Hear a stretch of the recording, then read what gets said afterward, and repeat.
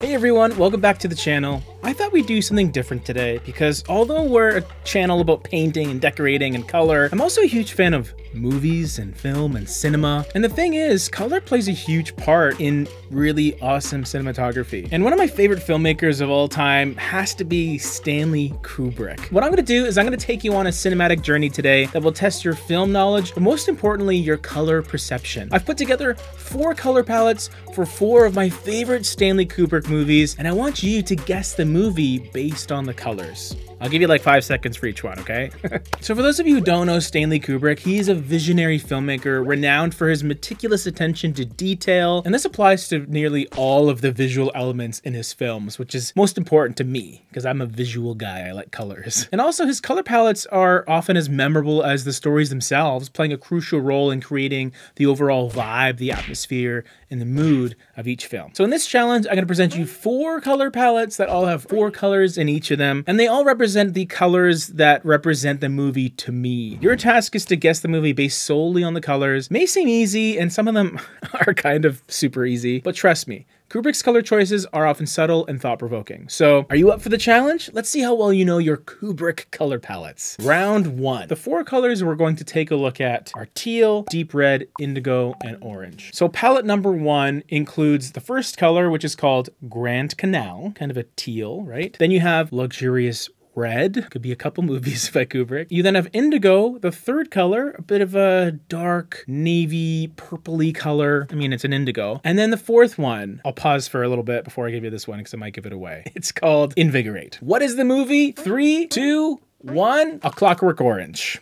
So clearly the orange kind of gives it away, but it's not like he hasn't used orange in other films, right? I think this color palette is associated with A Clockwork Orange's dystopian future and the brutalness, the violence, and the rebellion of the characters. The orange represents the main character's aggression and kind of a youthful fun in a really weird, crazy way, this youthful energy essentially. And then the other colors I literally took from different scenes throughout the movie. The dark indigo kind of represents that sense of coldness and detachment that he has with society. A very colorful film for sure. Okay, round 2. All right, so pat yourself on the back if you got that one right. This next one maybe isn't as easy, but we'll see. So the first color I'm going to show you is a bit of an olive green. It's called Artichoke. This is a color that has a deep green quality with a little bit of that yellow undertone to warm it up, kind of like an artichoke or an olive. Second is dried edamame, which is a little more towards the khaki side of things. You then have Homestead Brown, which is obviously a deep dark brown that is a little bit shaded, a little bit blackened as well. And then Mindful Gray, just to sort of give you a very neutral sort of finish to the overall palette. Don't think about this one too hard. You see the colors. What do they kind of look like? 3, 2, 1. The movie is Full Metal Jacket. I was clearly going for an army camo vibe, which is very much what the movie is about. The color palette is associated with the gritty, war-torn setting of Vietnam. All the colors, except maybe Artichoke, they tend to feel a little more muted, which reflects the harsh realities of war and the psychological toll it takes on the soldiers. And it's just all about that. Not to get too deep or anything, but these are the colors that really screamed Full Metal Jacket. And there was a lot of screaming in that movie too. A lot of profanity. I'm not trying to get demonetized. How are you guys doing so far? 2 films done. 2 more to go. What a world we live in. You don't need to physically go to a paint store anymore. Get your paint and supplies from our shop, thepaintpeople.com. Whether you're doing it yourself or you're a professional, thepaintpeople.com has all your paint and paint related needs. So check it out in the description down below. This next palette I had fun putting together.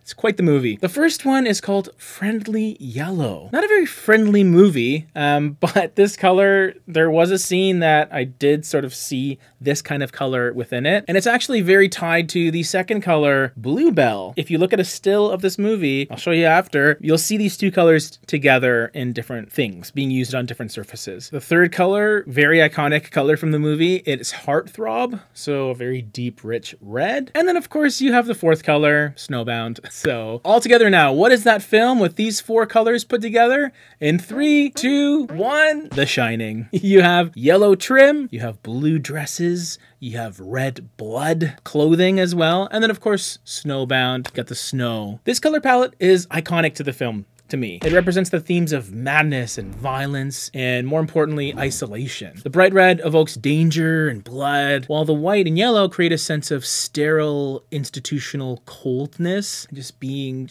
left on your own. I guess you're with your family, but I guess it doesn't matter because there's still that crazy feeling of claustrophobia and being alone. And my fourth Kubrick color palette involves real red, sight white, moon mist, and cyberspace. 3, 2, 1. 2001: A Space Odyssey. This color palette reflects the futuristic and otherworldly setting of the film. The stark contrast between the lighter white colors and the deeper darker colors creates this sense of mystery and the unknown. And of course that red is a little more fiery than the Shining one, and it's just reflected by the astronauts and their suits that they would wear. It's a beautiful poppy color that I really enjoy. So how did you do? Were you able to guess all the movies? I tried to make it a little bit easy on you guys because it's the first of this guess the movie color palette. Let us know how you did below. Thanks for playing along, and stay tuned for more movie related challenges. I really hope this takes off. This is fun.